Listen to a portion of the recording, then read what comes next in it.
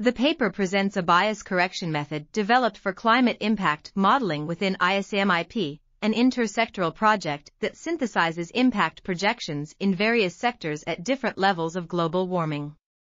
The bias-corrected climate data used as input for impact simulations can only be provided over land areas, so the method must preserve the warming signal to ensure consistency with global temperature information. The proposed methodology modifies the transfer function approach applied in Water Model Intercomparison Project, WaterMIP, and corrects monthly mean and daily variability about the monthly mean. While the trend and long-term mean are well represented, limitations with regards to adjusting variability persist, which may affect small-scale features or extremes.